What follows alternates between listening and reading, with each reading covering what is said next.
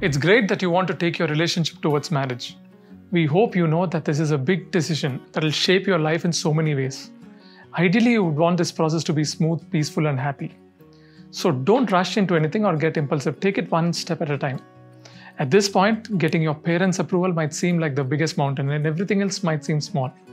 But it's the small things that matter a great deal in building a healthy relationship, like compatibility, emotional maturity, family relationships, career decisions, financial stability, and so on.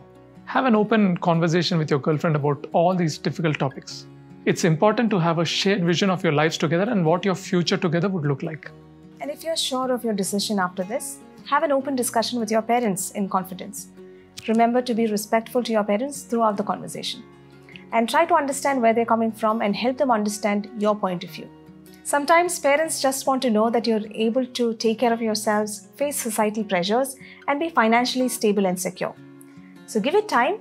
This process could take a lot of patience and understanding, but having your family by your side does make a big difference when you're building your marriage. After all, since you've decided to spend the rest of your lives with each other, it will be worth the wait. But if they still don't agree and you're sure about your decision, take a stand for yourself. It's your life at the end of the day, and for better or worse, you have to assume the responsibility for it starting now. If you still feel that both of you are right for each other and you've had enough discussions with your parents about it, you should go ahead with what you think is right. Caste shouldn't be an issue for two people getting together.